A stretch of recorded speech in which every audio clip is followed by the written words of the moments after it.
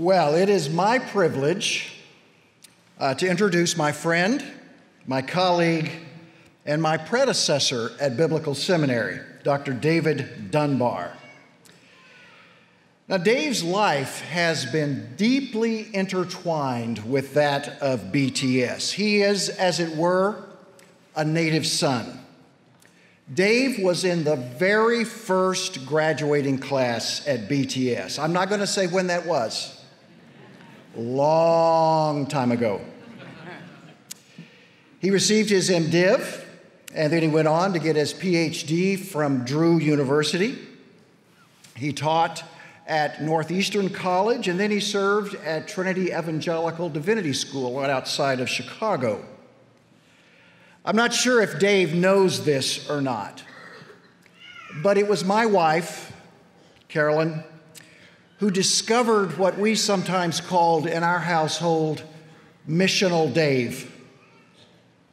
You see, Carolyn came across his missional journal and began reading it, and in our home we would discuss, what did missional Dave say today?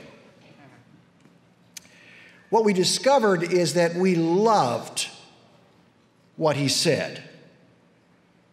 We had similar thoughts, similar instincts, and he nurtured, unbeknownst to him, our own missional vision. We didn't have a label for how we were thinking, but Dave gave clarity to us as we thought about who we were and what our calling was.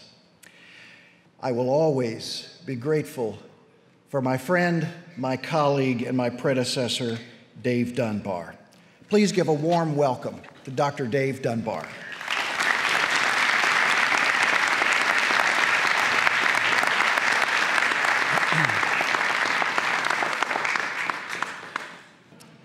What I want to suggest to you this morning, my friends, students, that graduation is not all it's cracked up to be.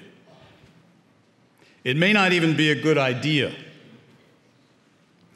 Instead, I want to propose that you stay in school and pay attention and continue your learning. In fact, thinking that you are ready to graduate may be the worst possible thing you can do.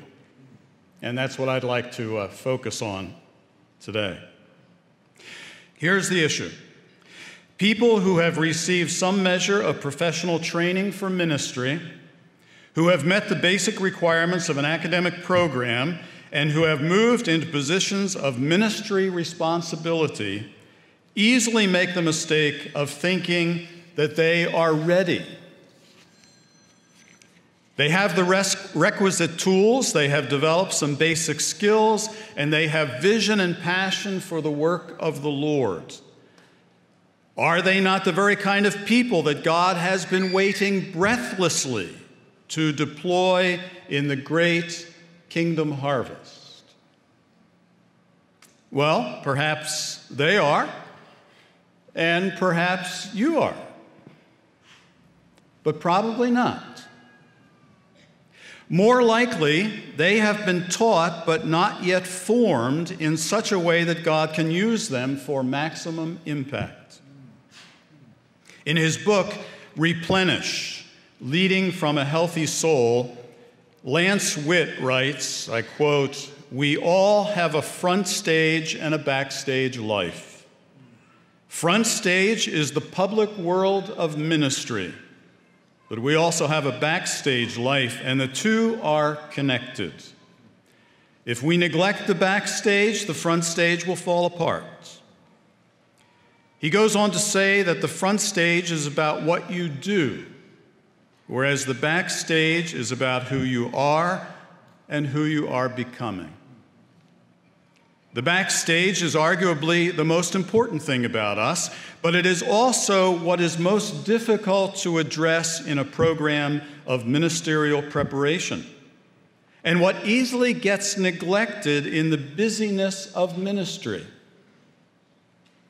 You will find in ministry that there are people who think that burden giving is their spiritual gift. and they will try to exercise that gift on you. Paul Tripp comments on the dangerous burden created by unrealistic expectations of church members. He says the biggest problem is that many churches simply don't expect their pastor to struggle with sin. They don't expect him to get discouraged in the middle of the war for the gospel. They do expect that he will be able to joyfully carry an unrealistic job description that would overwhelm anyone this side of Jesus' return. In contrast to this, Jesus offers us the easy or the pleasant yoke and the light burden.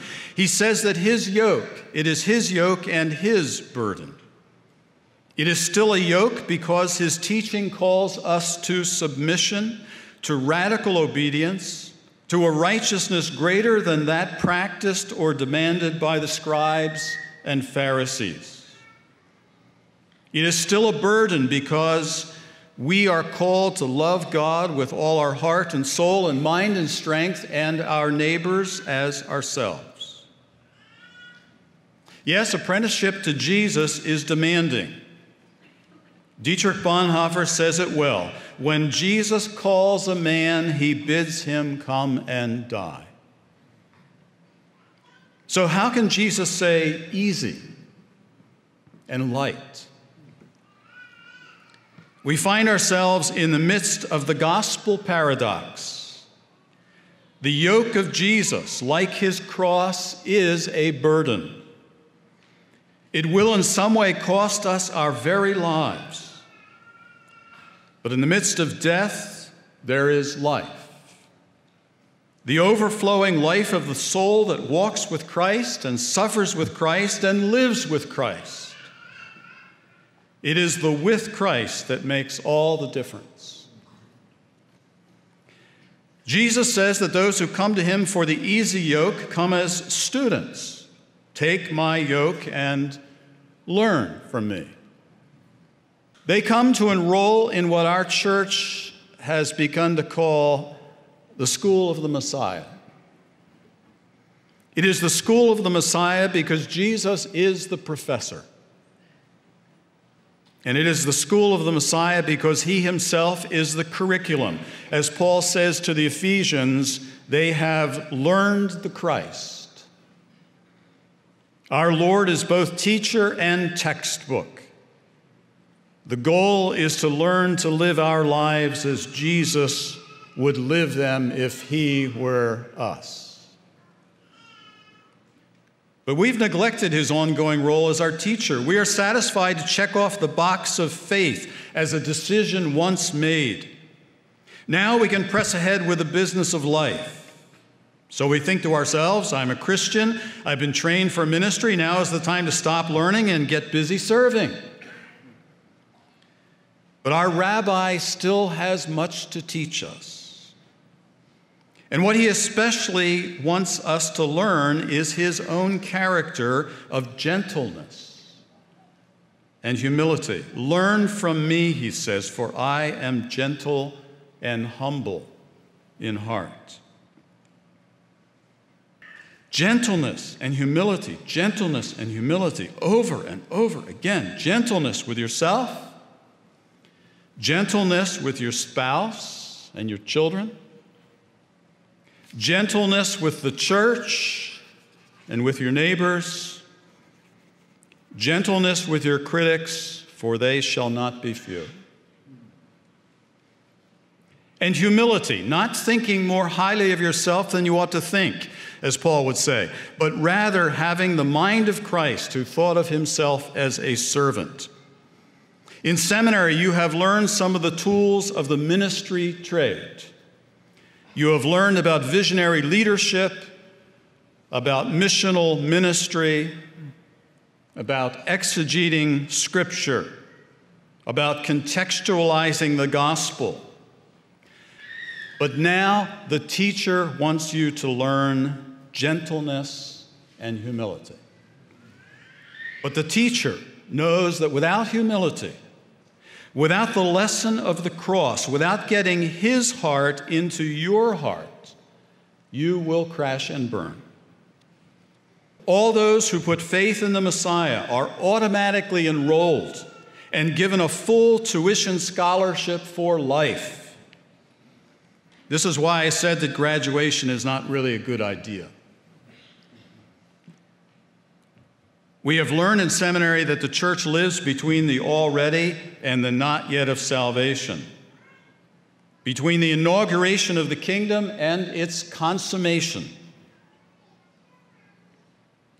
That same dynamic is at play in each of our lives. Already we are followers of the Christ, but not yet have we been fully conformed to his image. Already we have been enrolled in the school of the Messiah, but not yet are we ready to graduate. And we will not be ready in this life. We must commit to being lifelong learners. The learning we are talking about is difficult because it is soul learning. It is about inviting the light of the world to shine into the dark recesses of our hearts, to allow the sword of the Spirit to sever joints and marrow and to wound us in order that we may be healed. To prosper in the school of the Messiah is to walk perpetually in the way of repentance. From the days of John the Baptist, the presence of the kingdom has always been announced with the command, repent, turn back, return to the Lord. Repentance is not a one-time event. I used to think it was. It is a process of continual realignment in which we understand how slow and stubborn we are in learning the Christ life. Sin must cease for us to be theoretical, friends. It is not merely the problem of others that we preach and teach against. It is our problem, here and now, today. Martin Luther had it right in the first of the 95 Theses. He says, when our Lord and Master Jesus Christ said repent, he intended that the whole life of believers should be one of repentance.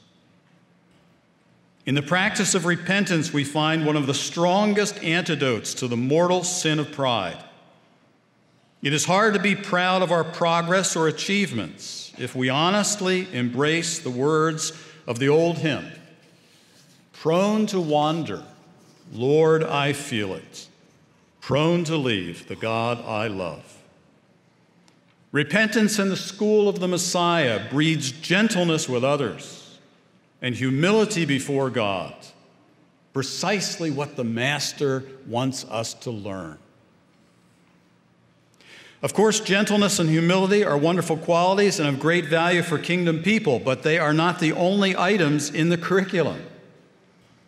You are to learn the Messiah, all the beauty and integrity of the man from heaven, the last Adam, the true image of God. So every day will be filled with new opportunities and challenges for growing in Christ likeness. To do that, you must cultivate awareness. You must pay attention to the teacher. You will find that even the little incidents that we so easily dismiss will become teachable moments. And so, my friends, I encourage you not to think of yourselves as graduates. The great lessons that King Jesus wants to teach you will take a lifetime of diligent study. But be encouraged. His yoke is easy, his burden is light, and you will find rest for your souls.